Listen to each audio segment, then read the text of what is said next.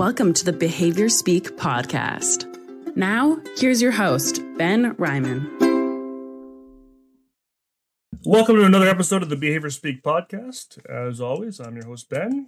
Today is going to be a fun one.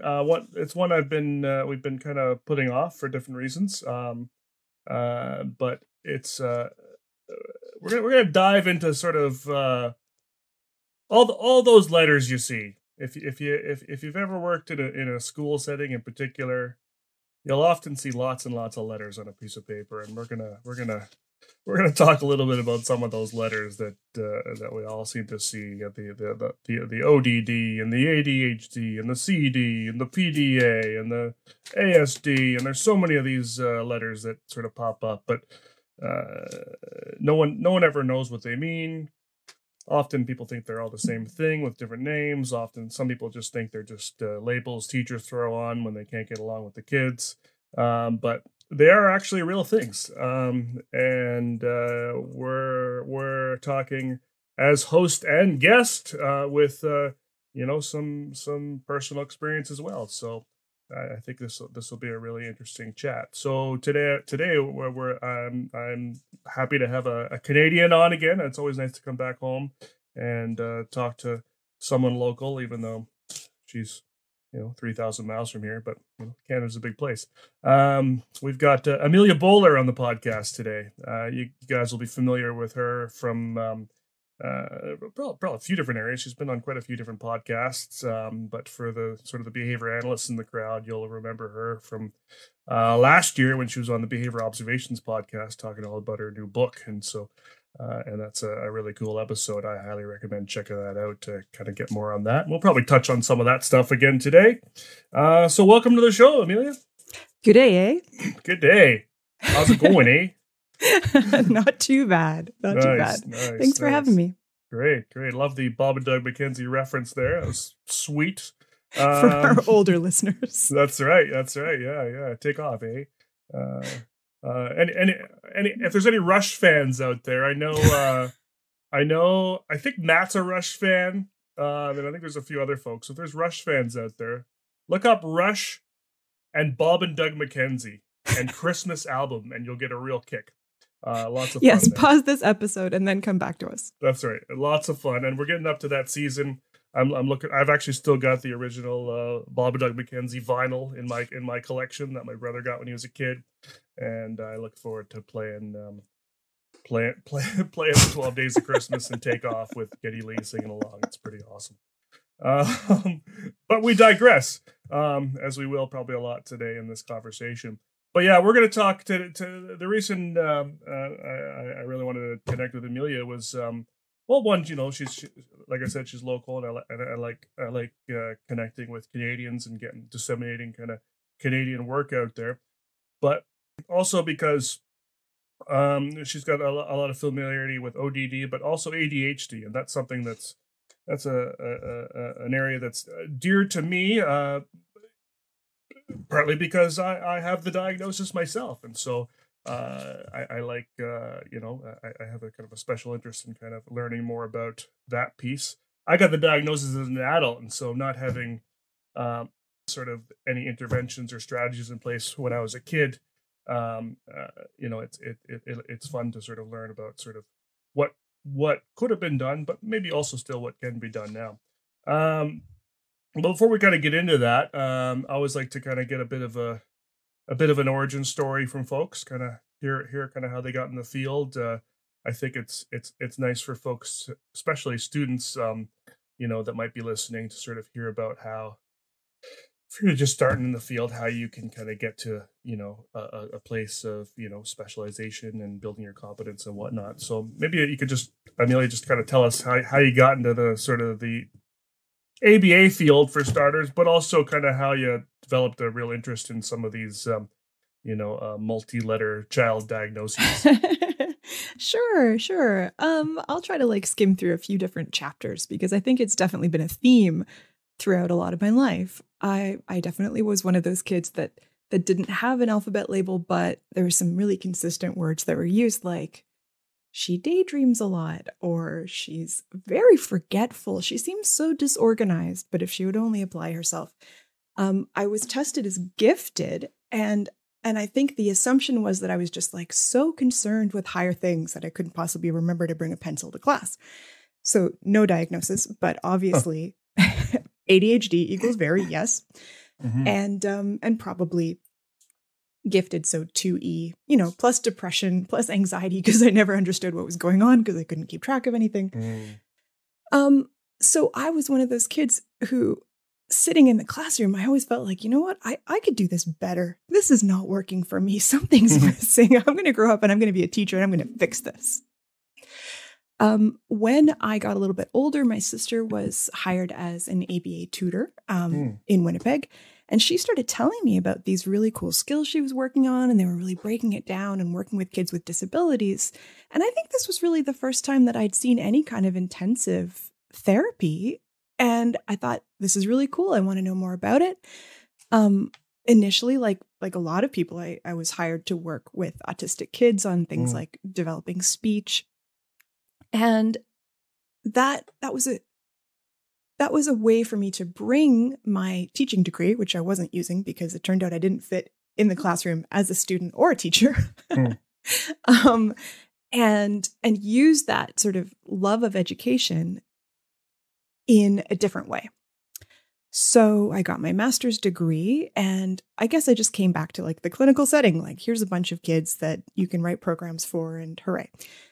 When my bosses started asking me to meet with teenagers and their parents for just more general behavior consultations, I started seeing the same story over and over again. I started recognizing myself in so many of my clients. And it was then that I actually went out and got the diagnosis. In terms of the ODD, that phrase didn't really mean anything to me until I had a child who was hard to train. He found himself sort of really locking horns with just about every authority figure, from preschool to daycare to kindergarten. And when I started reading about this oppositional defiant disorder, well, what is it? Oh, that's what it looks like. Okay, what do we do about it? Well, it's because you suck as a parent. Oh, okay. Well, I thought I was, following all the procedures and being the excellent ABA parent I always assumed that I would be. It really took a long time for me to understand the different dimensions that were going on between us, what was going on for my son as an individual, and what kind of environments he would be successful in.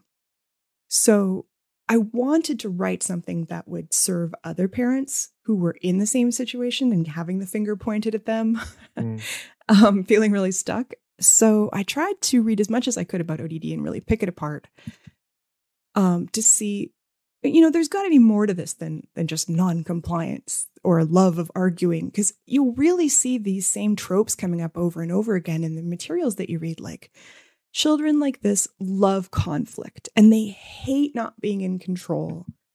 And I think we all know that there are very few generalizations like that we can make, and it doesn't really fit with our functional analysis at all. Yeah, but the more I read, the more complicated everything got. So you'll have to tell me where to start there. Yeah, for sure. Well, I mean, again, kind of want to dive more into sort of some of those other letters. But I think what I'd like to know first is if you can try to help us understand sort of the differences. You've got ADHD, you got ODD, and then you got this CD thing. And from the outside, if you haven't met the kids, they all kind of look. They all kind of seem like they might be the same thing. Without sort of digging deeper in and getting to know the kids and really kind of recognizing some of those pieces. So, now there's actually there's probably more than four, but there's a fourth one kind of on the horizon too, PDA, which is, coming into the UK. So what are the differences between these things? Yeah, you're right. They do get lumped together. I think the one thing that they all have in common is that adults tend to react to ADHD, ODD, ASD, and PDA in the same way, which tends to be quite punishing and rejecting. Just to sort of slow down and define our terms in case somebody's jumping in and they're not familiar with the alphabet soup. We're talking about ADHD, attention deficit hyperactivity disorder. Right. We're talking about ODD, oppositional defiant disorder. Autism spectrum disorder, which, it's not the most affirming term. Maybe we could just call it autism. And yes, pathological demand avoidance, which is a little bit different than the others because it's not currently in the DSM, which is the diagnostic manual that your pediatrician or psychiatrist would use to diagnose a child. So it's a term that started to be used more in the UK, and I think it's resonating with people in North America, but it's not something you'll come home with from the doctor's office.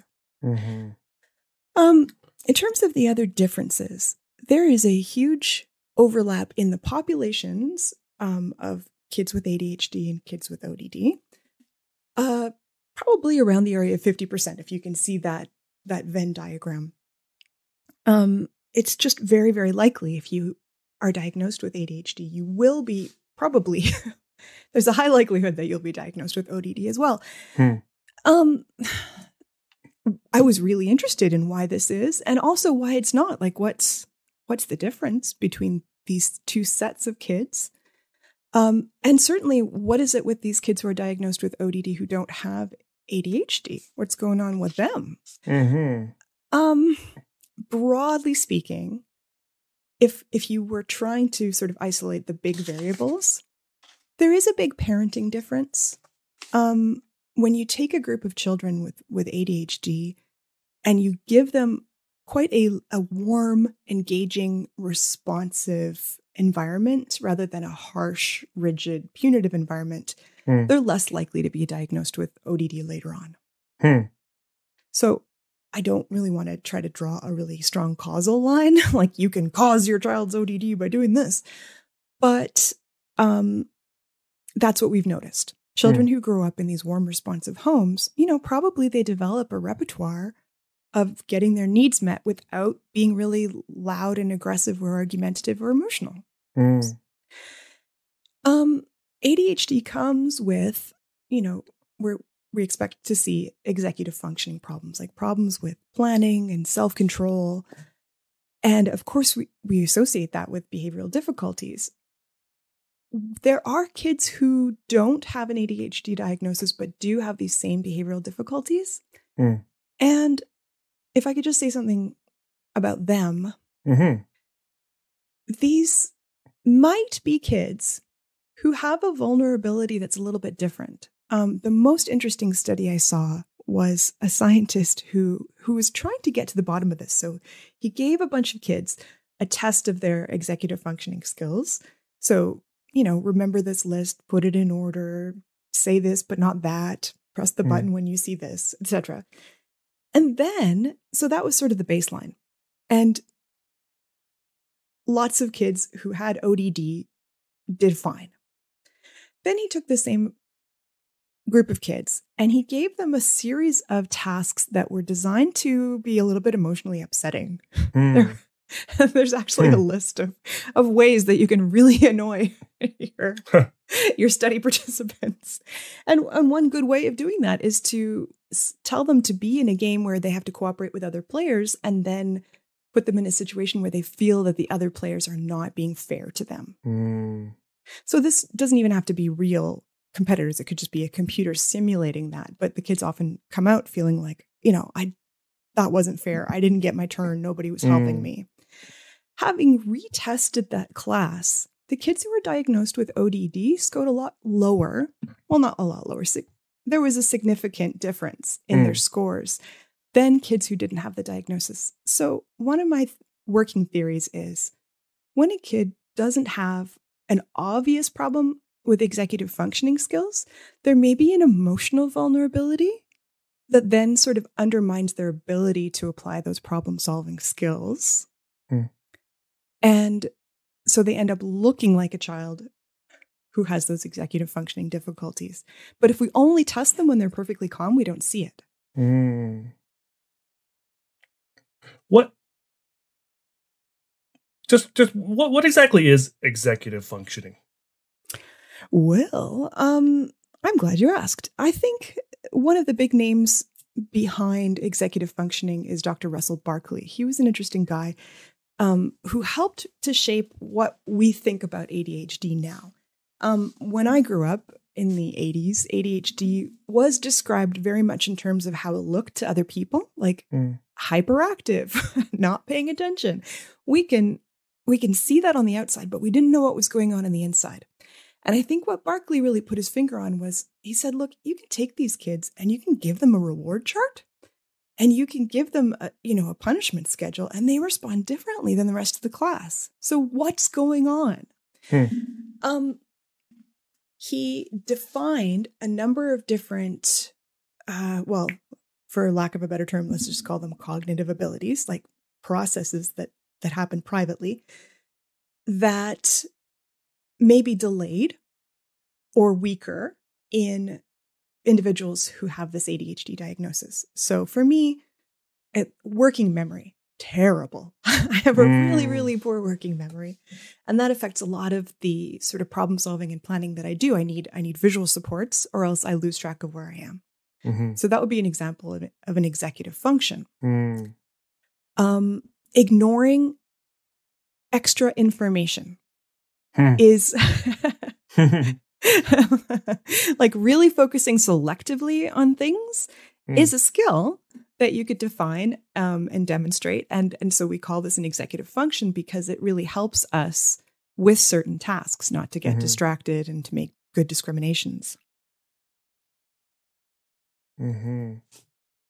That makes sense. And I guess, and there's I know you're not a neuroscientist necessarily, but I think, isn't there also, like with ADHD, like an actual sort of understanding of, at least areas of the brain that are affected, in terms of like imaging and whatnot, versus some of those other ones? Yes, absolutely. I mean, it's interesting. You can describe behavior in so many ways. We can talk about what we see in the classroom. We can talk about what the child can do on a test, and we can talk about what we see on the MRI in terms of which parts of the brain light up.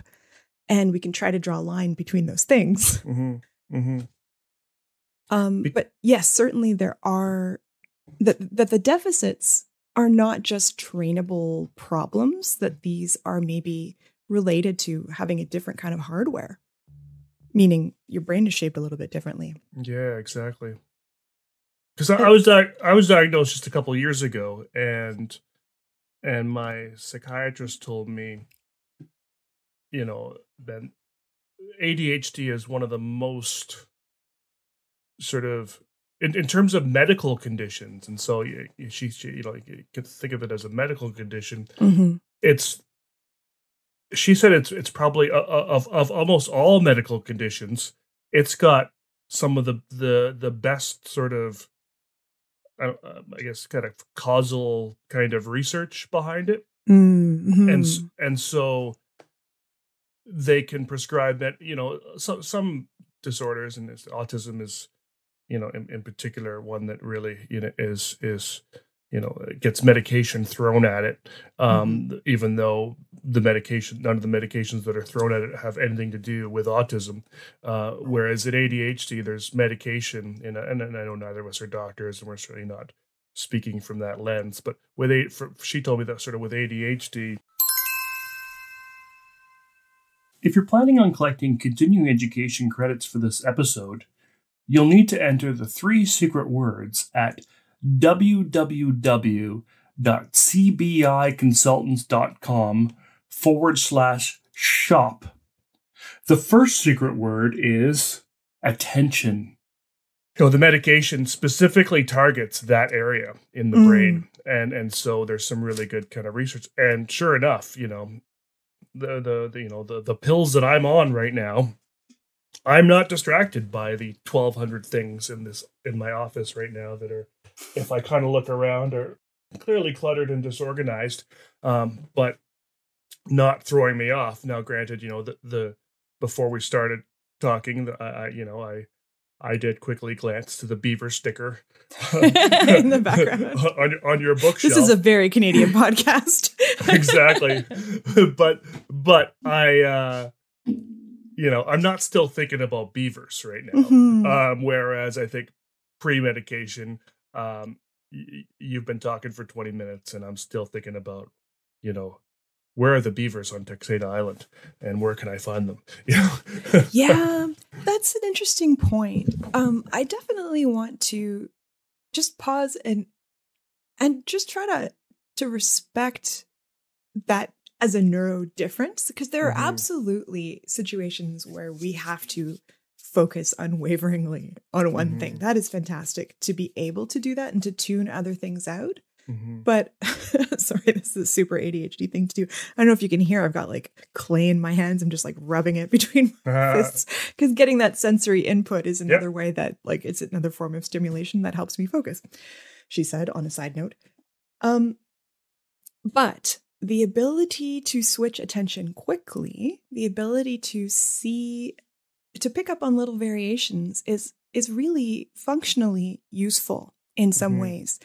If you have, a village that can farm rice like a well-oiled machine, they're going to do great most years versus a village that has like a higher genetic population of people with ADHD who are out collecting interesting rocks. But suppose there's a drought, suppose that, there's something happens with the water. They need alternate food sources. You would go to the people with ADHD because they would know where all the cool mushrooms are. They would notice all the other things in the landscape. So I don't really want to exclusively frame that single-minded focus as a deficit. It's good to have variation in creativity, even if it annoys our bosses. No, for sure. No, and that makes a lot of sense. So, kind of knowing, what ADHD is a little bit, what sort of, if we're working with folks, or if we're parents of folks, or we're friends of folks, what are the sort of things that we maybe need to be aware of that might not be, sort of so obvious and so clear? I mean, the attention deficit is kind of clear, and the hyperactivity is kind of clear because they're in the title, and so you're gonna know there's gonna be some problem with attention and some problem with getting a little too excited about things, just from the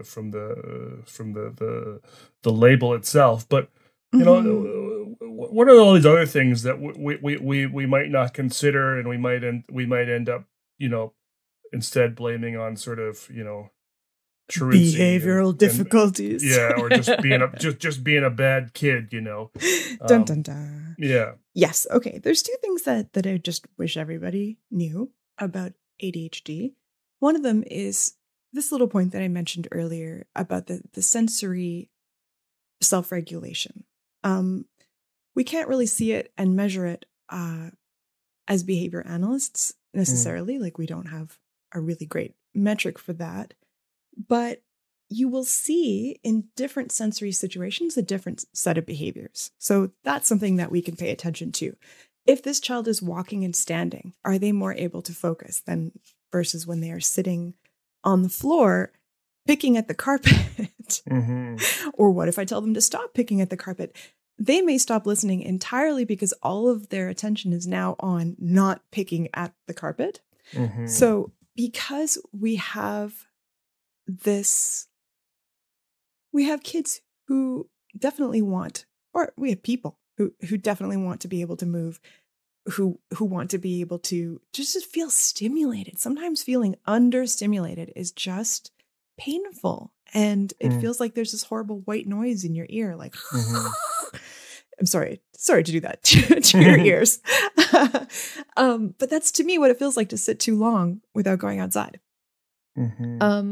If we're not providing enough sensory input, we might be seeing behaviors that are kind of really hard to interpret. So definitely, as you're doing a functional analysis, make sure that you're observing in a lot of different conditions, because I think it's about more than automatic reinforcement. Like, we can't just say, okay, if you do all your work, then you get your fidget. That's not necessarily a payoff. It may be a prerequisite. It may be almost like a need that has to be met, or like a satiety issue. The other point that I really want to make, it's touchy-feely in another way. Having ADHD means having a set of experiences in the world that have not always gone very well. And I think that the same can be said for kids who are diagnosed with ODD. When they come into your environment, they have a very long learning history of struggling. And so their willingness to engage, that may be a bit of a long road. They may have a lot of really well-honed avoidant behaviors that are there for a reason, because people had expectations of them that weren't fair. So they're not expecting to be successful. So why are we doing this and why are we here? That sort of learning history over and over again does build up to a well-documented higher likelihood of anxiety and depression. Anxiety, like, you're on the alert for things you didn't realize were going to be a problem. Like, oh crap, my keys are gone. I'm now homeless. Or depression, like, well, what's the point? Like, I'm going to go and then I'm going to forget everybody's names, or I'm going to say something that I wasn't supposed to say, and I'm not going to engage in those behaviors that might have a possibility of reinforcement because the possibility of punishment is so high. Yes. So when we're seeing these really resistant behaviors sometimes in ourselves and in our clients, I think it's important not just to say, like, how do I motivate this person, but how do I help this person to feel safe? And sometimes that's to do with the rapport that we build and the space that we give. We might have to build up our own repertoire of those interpersonal skills so that people can get to a place where they feel comfortable trying something that's scary.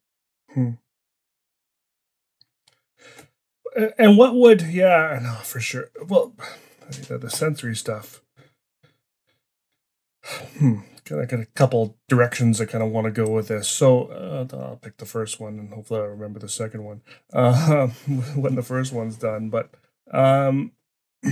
that sensory piece, I mean, that's something we generally associate with, autistic folk. This sort of sensory thing, and it's even got to the point where, many of us have sort of,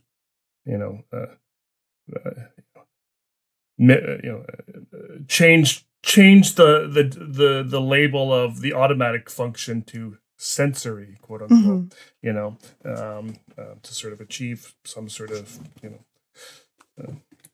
internal sort of outcome.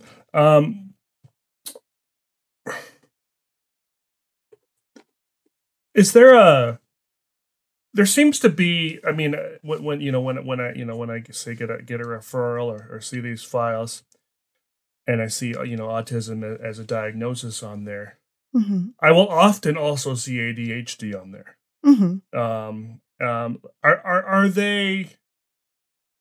Are they connected in some way? Because and sort of kind of part two to that, there's a real movement now and a use of the term neurodiverse that's really become a big part of our lexicon over the last sort of 5 years or so. And neurodiverse was also always synonymous with autism, but now I'm hearing, yes, guess what, Ben? You're neurodiverse too, because you got ADHD. And I'm like, I don't know. I don't even know how I fit into that category. Or I don't even know what that means. So I know part A and part B are maybe not totally connected. But how does like, is there a link between ADHD and autism? I guess number one, and two, what is this neurodiversity thing? Okay. I'm going to take a good swing at both of those questions. Okay. All right. The overlap between autism and ADHD, it's initially a little bit hard to articulate because I don't think we really know what autism is. I think we've had a lot of stereotypes and assumptions like, oh, it's stimming. Yep. Oh, it's like, oh, not making eye contact. Yeah. We neurotypical people have described autism from their perspective for a long time. And it's really only in the last, I don't know, decade or so that we're seeing research done by autistic people asking questions that give us a different kind of insight. So, for example, one Japanese researcher who is autistic, her research really amazed me. She demonstrated that autistic people are much more likely to notice a difference, and that this was very distracting. That things, when there were inconsistencies, that these pulled the attention. What we decide is irrelevant is very subjective. So most of us, notice something's a little bit different, and that's not a big deal. It's fine.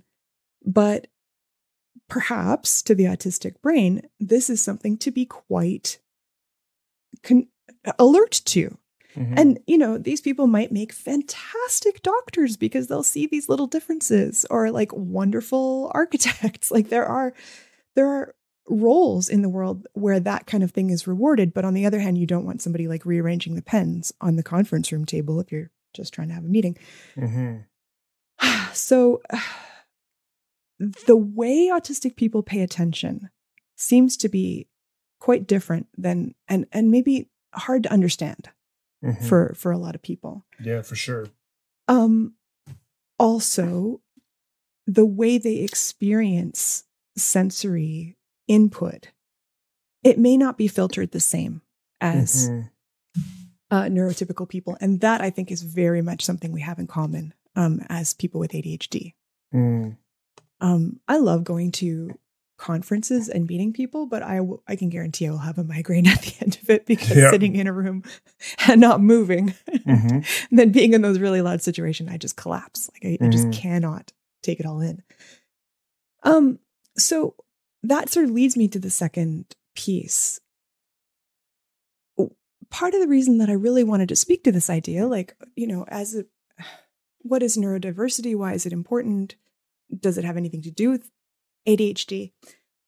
It's part of my background. At Brock, I took a program that was partly, straight up, this is behaviorism, but it was also very influenced by some of the faculty who were very interested in disability rights and disability politics. So I have a master's in applied disability studies. And what I understood there was that a disability is not necessarily an impairment or a difference. We call it a disability when it interferes with our ability to engage in our larger communities. So, for example, people who have a small vision problem can wear glasses and they don't consider themselves disabled because they're well accommodated. I don't know if we're doing a great job of accommodating people with ADHD and autism. And from an equity point of view, I would really like more people to see sensory tools as a way to include more people in the conversation. So when I go to a meeting with a bunch of school staff, I will bring my fidgets with me and I will offer them to anybody who wants one. Nice. Because you do not need to have an ADHD diagnosis to have sensory needs. And I just want everyone to feel comfortable. Absolutely. So if I have everything I need, and if I'm in a role that plays to my strengths, I'm not disabled by my environment, but in other situations, I am absolutely, on the unemployment line. Yeah. So neurodiversity to me, I was really influenced by Steve Silberman's book, Neurotribes, because he really identified how long people with different neurotypes like autistic people, have been with us and how important they have been. Mm. And so I always want to challenge the idea of normal or default being good or best. Sometimes we have differences, but they're very, very often ways to be included and ways to be invaluable. So in that sense, I really hope that you do sort of see yourself as somebody who is neurodiverse, if that helps you to get the accommodations that you need, and it helps you to value the differences that you have, even when other people tell you they're a pain in the neck. Yeah. I mean, for sure. And I think part of my struggle is also, I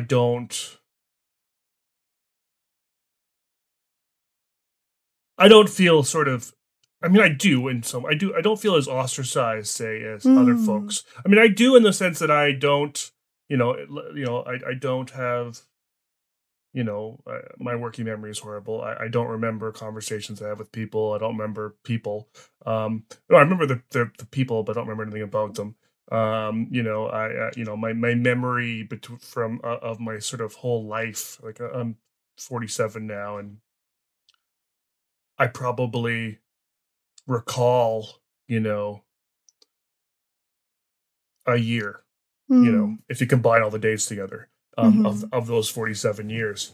And so, if I think more, introspectively, there's definitely a lot of things that are diverse about my brain. But on the other hand, I somehow feel like I'm taking away from the conversation or from the, I'm taking, I don't know if it's energy or power from the conversation, from the folks that are really being kind of, I think, oppressed on some level, You know what? Yeah. That's a great, that is the biggest difference between neurodiversity and disability, right? Like you haven't been actively disabled, even if you're neurodiverse. Right.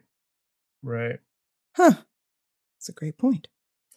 Yeah. And so when I'm, and I'm in these sort of social groups or, social media groups around neurodiversity, I join them not because I'm identifying so much, but more because I just want to, be respectful and learn and basically, hear things like we're talking about today about how I can, do better in my interactions with those folks. But, but yeah, go for it. I think that there could be an advantage to publicly identifying as neurodiverse, and I'll tell you why. Sure. I think there's a lot we can do to remove stigma. And if we, as somebody who, can successfully mask and pass as upstanding most of the time members of society, if we can be accepted into those circles and say that we have neurological differences and, hey, can I have this accommodation? It would really help me. That makes it that much easier for the next person to come in and ask. So we could be the thin end of the wedge. That's also a really good point, almost by not sort of, admitting my membership into this group, I'm suggesting that the rest of them are, off over here, where we really are all, because my sort of other thought about neurodiversity is that I don't know that neurotypicality is a real thing. It's sort of like normal. And normal, as we know now, doesn't mean anything. I mean, they always say sort of, there's always that sort of line of one person with autism is one person with autism, but it's really one person, with a brain is one person with a brain. Yes. And I feel like maybe, we're all diverse neurally in some way. Absolutely. And I think and I'm not going to use functioning levels, but I will say that people who are neurotypical generally function pretty well within the environments that are set up for them. And they may have differences, but because those don't interfere much with daily life, they're not really articulated or identified as disability. Yeah. But as you were talking, I was thinking about the term like special needs, right? Like Yes. I would love to get rid of that term because I think the more people we have who say like, you know what, I have trouble standing here in line for more than 5 minutes, got to have a chair. Yep. Like the more of us who articulate, hey, I don't fit into this environment, our needs are seen less as special, and more of just like, hey, this is something that humans sometimes need. Yeah. Because, well, and you'll find just like with anything, you install those, those automatic door openers for people who use wheelchairs, and the guy who's carrying a big backpack uses it, and the woman who's pushing a stroller uses it. And why did I just say women? That was super sexist, but there you go. You can design and try to accommodate for a certain group of people, and you may end up helping a lot more. Mm-hmm. Mm-hmm. The second secret word is medication. Hey, everybody. I'd like to take a few minutes to ask you, the listeners, for your help. Some of you may know that one of my goals for the Behaviour Speak podcasts is to uplift diverse voices and perspectives in the field of behavior science.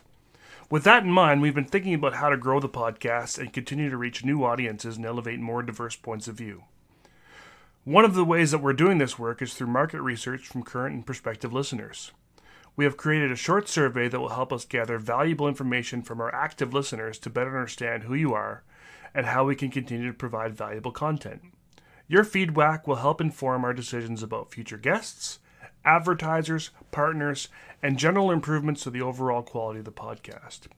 It should only take you a few minutes to complete and will be open through June 6th or until we reach our target number of responses. Head to the show notes for the survey link.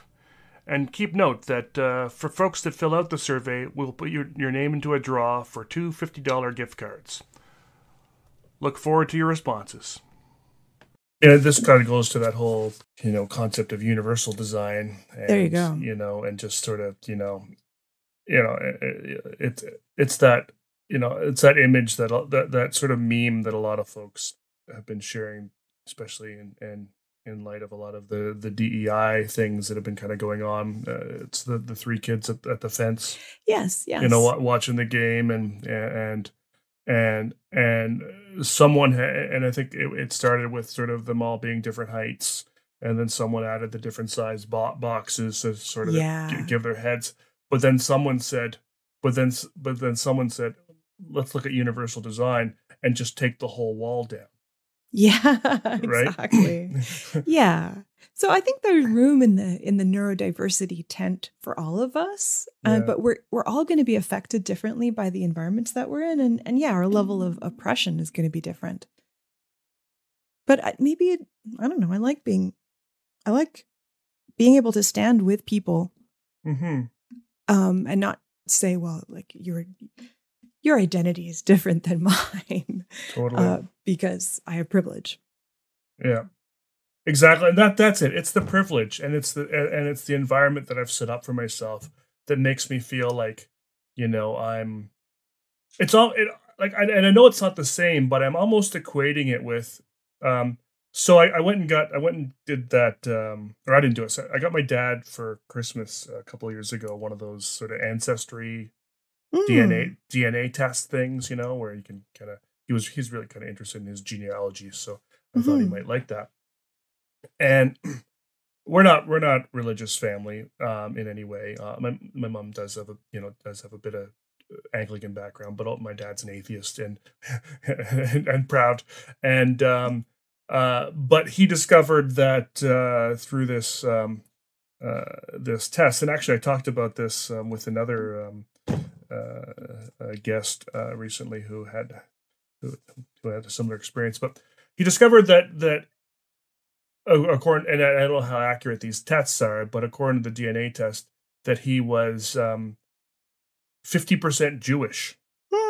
But because, and the short version is my grandfather was adopted, we don't know sort of where the lineage goes beyond him. Yeah. And so, I think the natural parents were Jewish or whatever. But that doesn't mean now that I get to identify as Jewish. Right. And if I were to now identify as Jewish, which I'm not going to, because of a blood test. Similarly, like if the DNA test suddenly told me that I am like 1/32nd, Cree, and then I started calling myself, First Nations, or whatever, or Indigenous in some way. Yeah. I feel like doing that on both levels would be highly offensive to a lot of folks. And also just, I don't identify there. I sort of relate that with the neurodiversity thing. I feel like I've just discovered, a year ago that I have this diagnosis. I've had a very privileged life. I have a career. I have a marriage. I own a home, the whole 9 yards. And do relatively well, in the world. Do I have a right to now jump into that group? Is sort of the fight that I'm having in my brain. Everything you're saying to me today says, yeah, I do. And in fact, not only maybe should I, but there might actually be, a benefit to those that aren't as privileged, by me sort of speaking out and saying, I also need support, as do all these other folks. Yeah. Well, I think you're right that if you haven't been oppressed, that running around claiming privileges that might be associated with that identity is in very bad taste and not helpful to the community at all. For sure. I also definitely want to, but because we're not really talking about ethnic identity, we're talking about the kind of differences that are located in our, I guess, like ethnicity is about more than bodies, right? It's about where you grew up. Whereas disability, you can become disabled. You can suddenly, be in an accident or get an illness or just be old. And or you could have a genetic difference all your life. So we are the category of disabled is more fluid. But you're right that there is a stigma in claiming that identity. I was thinking about a couple years ago when my favorite band, They Might Be Giants, came to town. And there's no seating. There's no stand. Like, it's standing room only. You stand for 2 hours. And I desperately wanted to see them. I physically cannot stand that long. I have knee problems and feet problems. Yes. But did I rock up to the venue in a wheelchair? No. Like, I can make it from the parking lot. Because my disability is invisible in that way. And it's not disabling. Like, I have this impairment that doesn't disable me when I go to the grocery store. It felt really weird to say, can I sit in the handicap section? It felt really weird to be the only person in that venue with a chair. That was kind of, I felt a little awkward about it. But on the other hand, because I've had this background, if I hadn't asked for it, it wouldn't be possible for me to be there, or I would have gone home just absolutely in excruciating pain. And I'm concerned that sometimes we ask too much of ourselves. We expect our bodies to behave as if they're not disabled, even when they are, because other people don't see us as disabled. Right.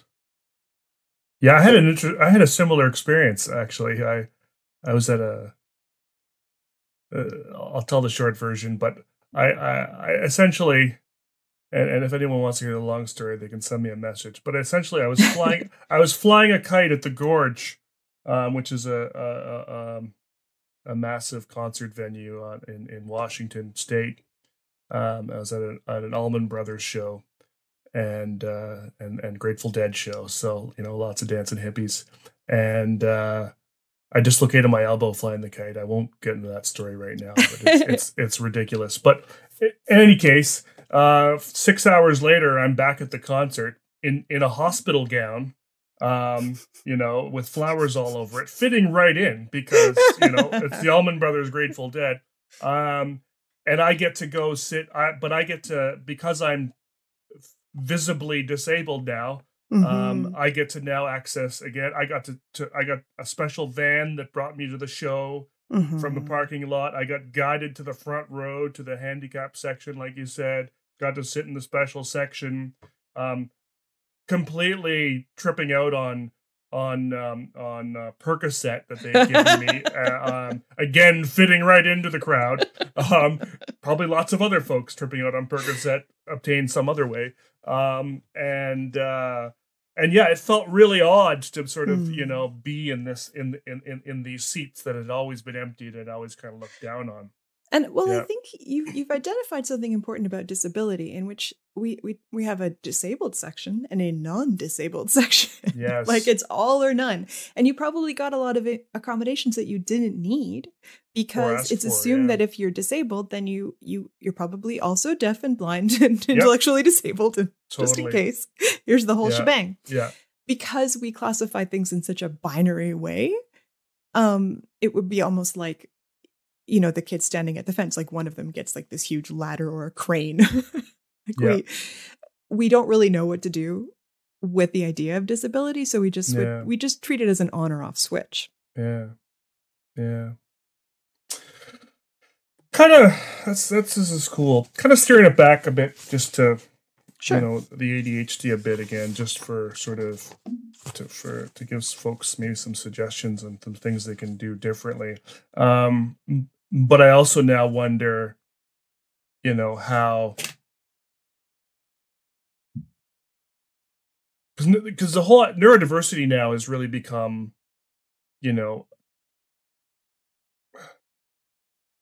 like a culture, like a group now that, where someone can feel some sense of belonging, that they might not have felt before, and especially having, being autistic or having ADHD, we often feel isolated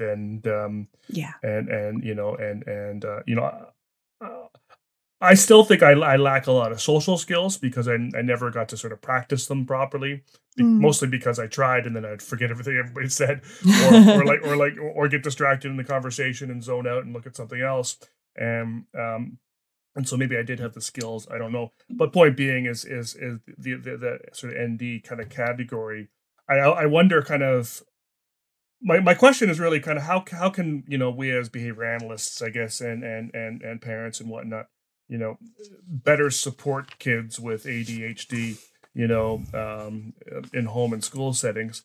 But also I'm kind of wondering, if is there a way that we can,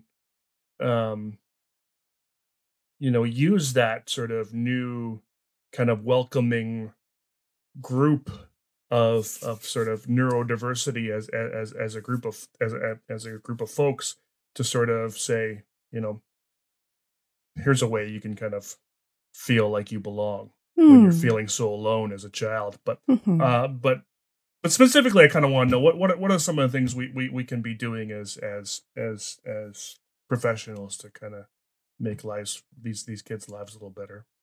Sure. Well, I think what we're seeing right now is a bit of a tension in the behavior analyst community, because for many years we've occupied this place where we define what's normal and we say we're the educated professional ones and we're here to fix you. That story has been changing. More of us have been identifying as neurodiverse. More of us have been saying, geez, I don't want to act like everybody else. It's exhausting to try to do it. Do I have to? Can we make changes in the environment? So coming alongside our clients and saying, hey, fellow human, is there anything you want to know how to do better? Is there anything I can do to help you advocate for the changes that you need in your environment? Is a very different approach, I think, than some of the training we may have received earlier. Like, this is good, this will be rewarded. This is bad, this will be punished. Did you want me? I could maybe. It's hard to say what that practical application would be, because it's different in so many settings. But maybe fundamentally, it just starts with listening, rather than coming in and doing an assessment and deciding what the goals are, or using all of the client's priorities as so-called reinforcers so that we become better at coercing them into doing what we think is important. Well, sorry, go ahead. Well, I just think it's also been difficult to sort of find out when we talk about reinforcement, to find out kind of what is reinforcing for some of these folks and how to kind of come up with a reinforcing, sort of activity. Okay. What do you mean by come up with the reinforcing activity? Well, this is kind of just, and I'm sort of looking at my notes from our kind of conversation before, but you had kind of talked about sort of how we can make kind of activities reinforcing, and you kind of described components of an activity. Oh yeah. Yeah.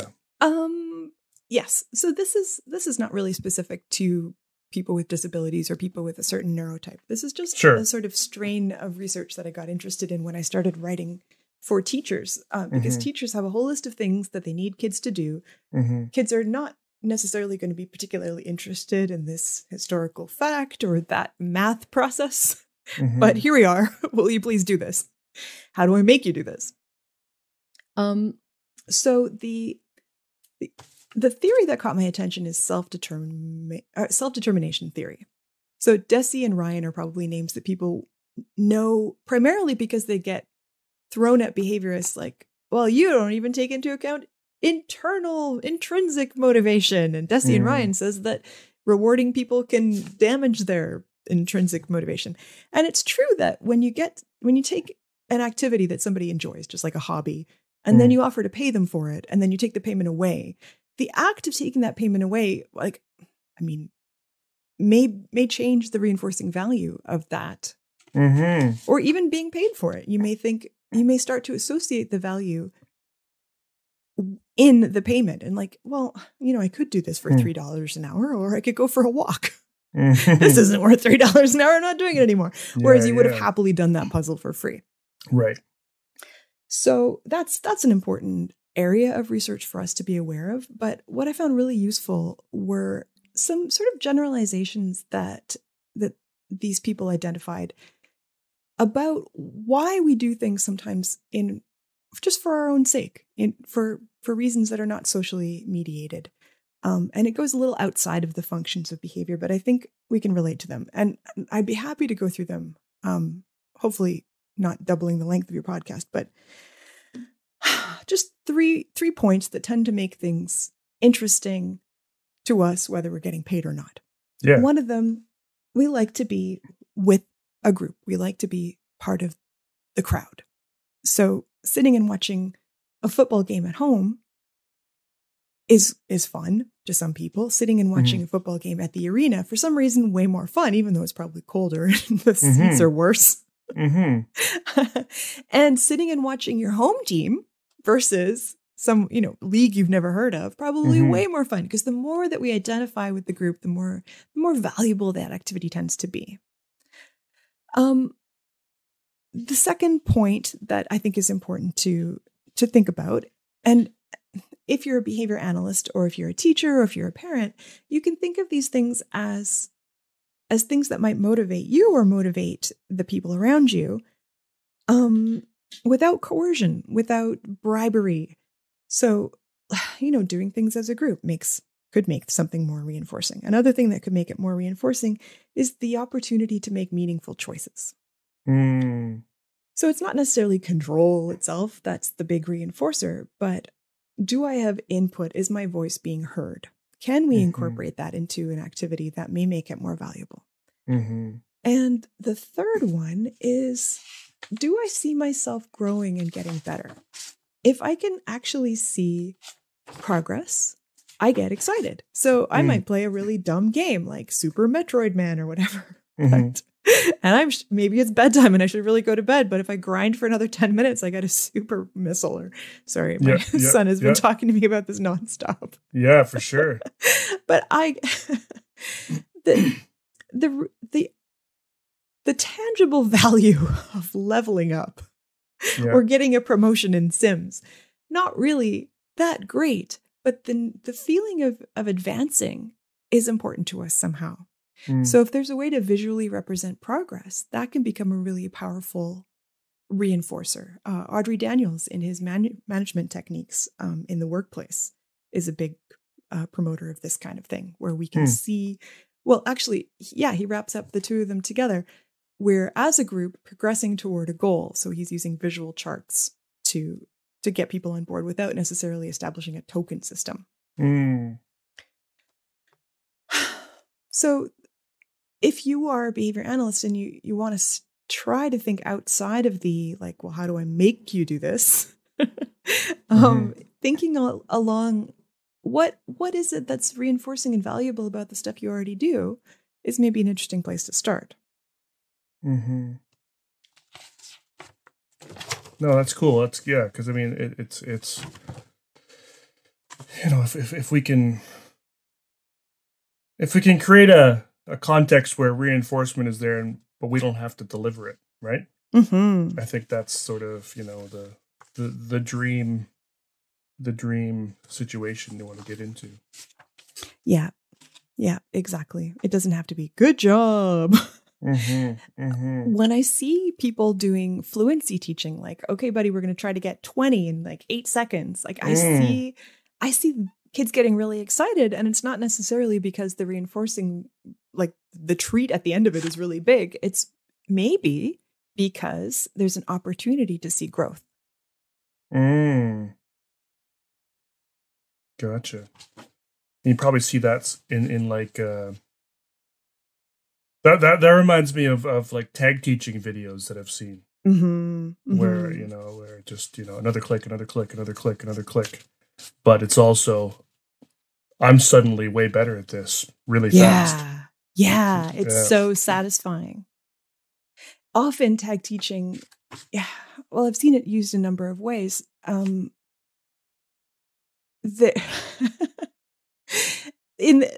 So for example, one of the most famous examples is using tag teaching to teach surgeons to do certain kinds of procedures. Yes. And in that case, like, the surgeons don't really get to make a lot of meaningful choices. They're not customizing their stitches. And they're not doing it with anyone else, but the ability to do it, you know, to do it better than they did before is really valuable. Absolutely. Kind of going back to the sensory stuff a little bit, because you had mentioned, you know, that behavior analysis doesn't really have any great metrics for sensory. So how do we provide that support if we don't know what it is?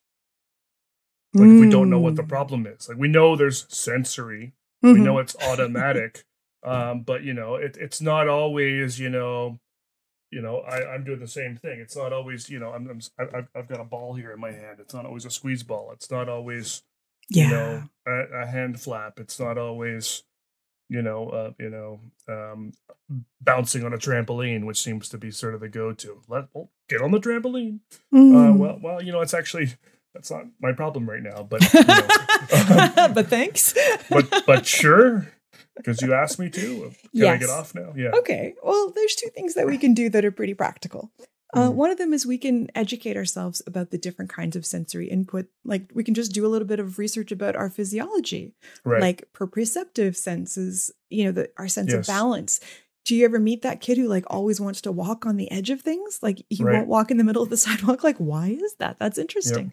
But if we can start to use terminology that's a bit more consistent to describe these sensory experiences. So like things like proprioceptive, what is it called when you're just running into things? There's a sort of deep pressure. Like, that could be sensory, but it's a different modality than getting a back scratch, for instance. Right. So they're going to be things. Is that vestibular? Yeah. I should have done my homework before this. No, it's okay. It's all gone. No worries. Look it up. We're all going to look it up. And we're going to go through so that we can, when we see a certain behavior, we can say, I wonder what that kind of sensory input is. Like, is it tactile? Is it auditory? Is it is it about balance? Is it about movement? Is it about pressure? And the other thing that we can do is we can start getting better at looking at the environment as some of the variables. So we're really good at looking at social interactions as something that may have an influence on behavior. Like, oh, you noticed that she looked at you when he did that? But we don't always define things like lighting in our environment, or wind or noise in the next classroom, or the temperature of the floor.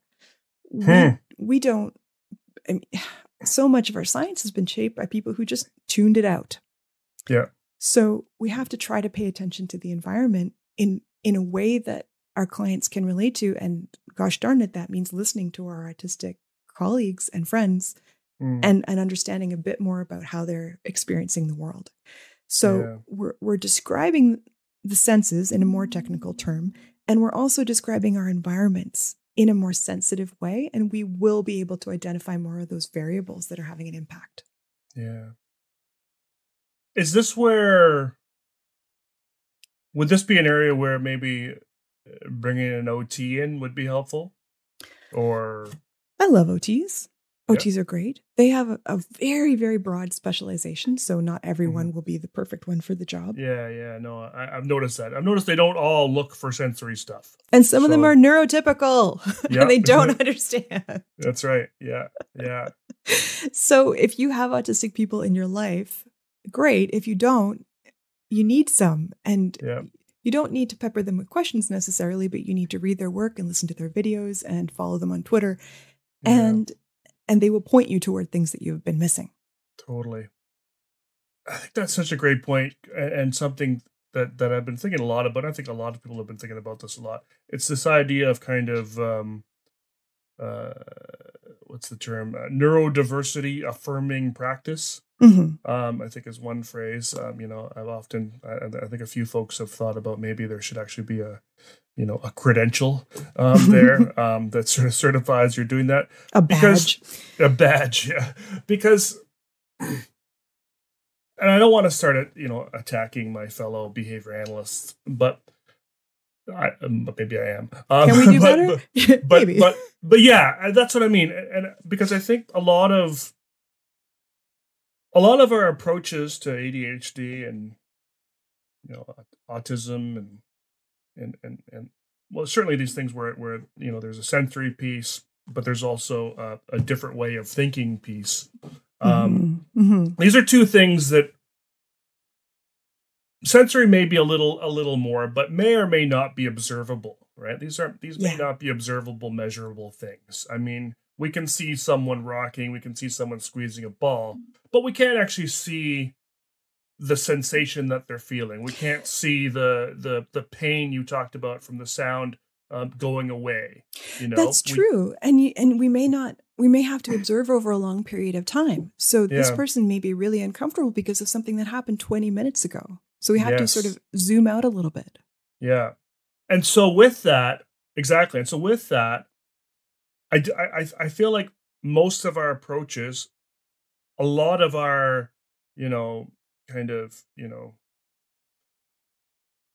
studies and treatment protocols and procedures and all these things that we've come up with to sort of address, observable behavior. Even ACT, which acceptance commitment therapy, which looks at sort of, internal verbal behavior.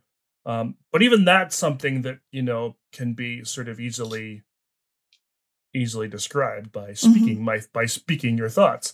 But with the sensory stuff and with this different way of thinking and just completely different way of looking at the world, which I'm noticing more and more in myself every day, that I look at the world differently now than others do. That stuff, none of that stuff was ever considered, I don't think, when these thousands of studies that have been done sort of on changing behavior. Nothing has, looked at sort of, what are those internal sensations that are happening when you teach me to, replace this behavior with this behavior, or when you teach me to, when you use a prompt on me or whatever you do. None of that and I hope I'm coming off clear, but none of that stuff has ever been sort of, documented. Like there's no sort of, we talk about social validity, but I It find we hasn't really been client-centered. yeah, we suck at social validity generally anyway. I think It's a tradition. but often like our social validity measures are parent perception of, Yeah, you know, sure. They pay the bills. yeah, exactly. And sometimes it's person's perception of, but even then, I don't know that I've ever seen a question on a social validity questionnaire that said, you know, does after the treatment or after this procedure, did you feel like at zen, you know, or did you you know, did you feel like one with the world? Did you feel like your sensory inputs were satisfied, you know? And did you feel respected? Did you feel heard? Yeah, 100%. Yeah. And so it just makes me feel like we've got. The third secret word is meaningful. Yeah. I mean, we're starting to hear about change a little bit now. I think there's been a movement towards that a little bit more, but, you know, I think a lot of folks still aren't paying attention to any of that stuff. Well, yes. And there are contingencies that operate on all of us. If you've really done very well working within the status quo, the idea of changing that can feel quite threatening. Yeah. And so let's expect that. But let's make it more reinforcing to be more aware of the needs of others and be open and say, like, you know what, maybe doing things the way we've always done them with white, cis, neurotypical men making all the rules, like that doesn't work for everyone. Is there anyone else we could be listening to in the room? Yeah. That shouldn't be threatening. That should open up possibilities. So we have to make sure that we're sharing that information in a way that helps people see how it can help them, even if it's not the way they've always done it. Yeah. Kind of getting close to wrap things up, but wanted to just touch again on PDA a little bit. I know we're not gonna. There's a lot more to cover there, and you know, and maybe what I really need to do is interview someone from the UK who's kind of had a little more background on this. But PDA is something that I'm hearing, that a lot of us are hearing more and more about. I'm every day now I see a question on some social media page. Anybody know what PDA is? Anybody have information on it? Anybody have strategies for it? So on and so forth. And you know, and usually they're sort of redirected back to some of these kind of British, resources where, you know, this has been kind of talked about more. Yeah, more among like OTs and social workers as well. Yeah, and because, like you said, you know, it's not like as I understand it, PDA in the UK is essentially a subtype of autism. Is that what you've heard, or is that? Well, again, because it is outside of the official psychiatric zone, right. I think that it is those two things have been associated. Right. But it's just funny how we assume that like people who are compliant are the normal ones. Like, yes. I was reading about someone's dog who, if you say come or come inside, get inside, the dog will not come. But if you say, would you like to come inside, the dog will go in. So are we going to pathologize this dog and say that he has a disorder because he doesn't like being ordered around? No, none of us like being ordered around. Some of us just tolerate it better than others. Yeah. So there is a very specific profile associated with PDA. It's quite different than ODD. I think I need to see some more descriptive and long-term research before I can really understand what goes into it, because like many things, we describe it the way we see it, and it's not necessarily what the individual is experiencing. Yeah.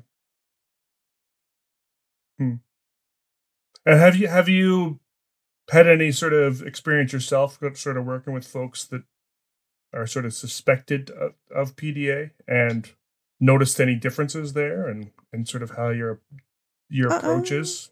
No, most of my experience has been people just describing, right. like, oh, this is what my child is like, or autistic people saying, you know what, I get really stressed out when people tell me what to do.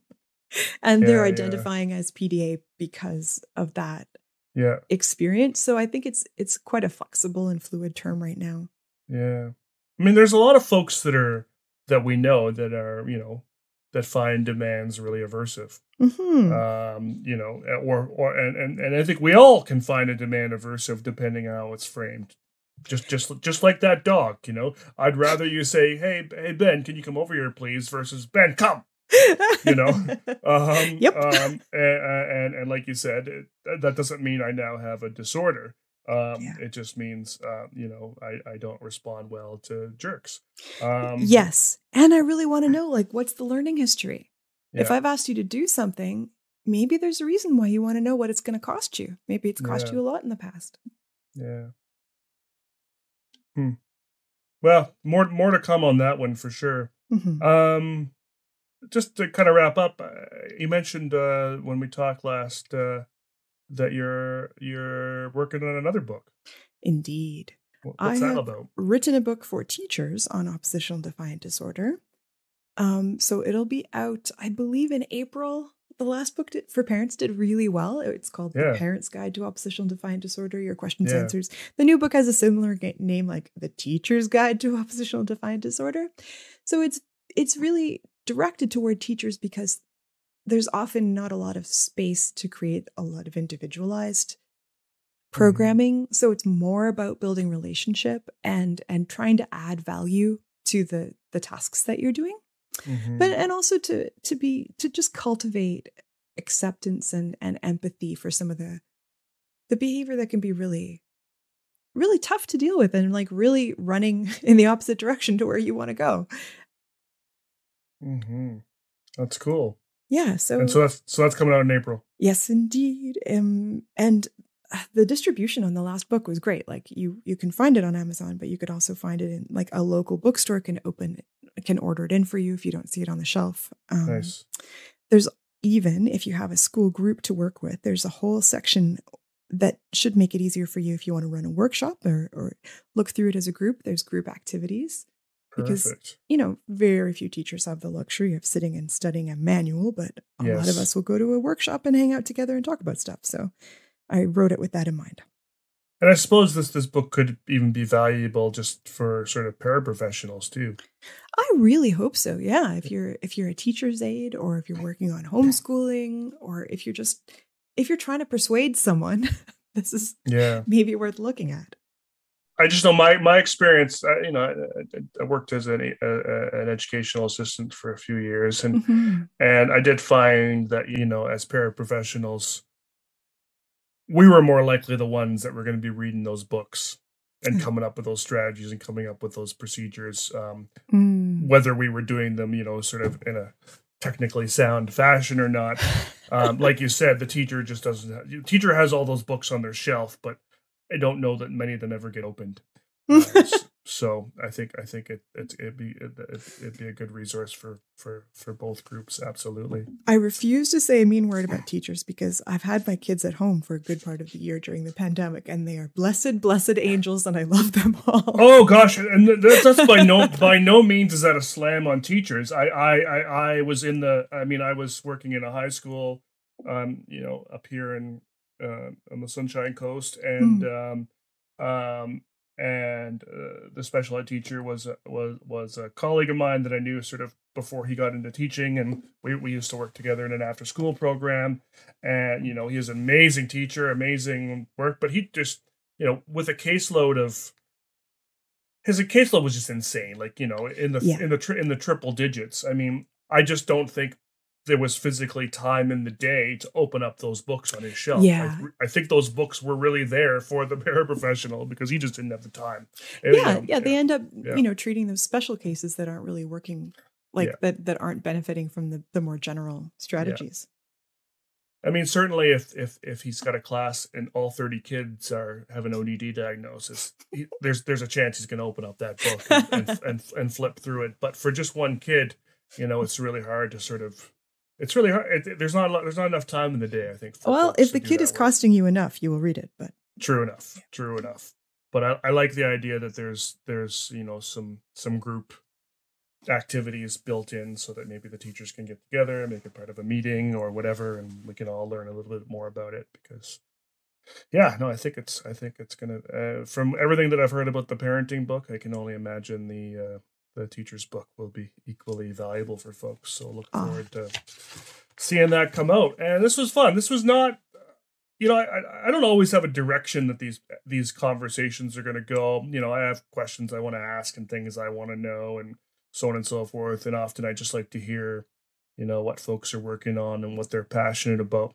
But I'm kind of glad we did steer this conversation in the direction of sort of neurodiversity as well, because I think there's just a lot of pieces there that, people can probably relate to and think about. So I appreciate you humoring my tangents today. Oh no, thank you for bringing that to your audience, because we all have our own little echo chambers, and not everyone has the opportunity to have these conversations in person. So it's great if people can listen in and get something from that. Cool. Well, we're going to put some of this stuff in the show notes. I definitely, and for folks that aren't familiar with, the TMBG, that They Might Be Giants group, I'm definitely going to put a link into Particle Man. Fantastic. Because that's a classic song in my mind. I remember my sister used to sing it to me when I was a kid. We've had a rich cultural experience here today. Yeah, no, exactly. Yeah. And it's, good old universe man taking over the world is just awesome. So, but I'll leave you folks to hear the song. Thanks so much for being on. I really appreciate it. Thank you so much for asking me, Ben. We'll talk soon. Cool.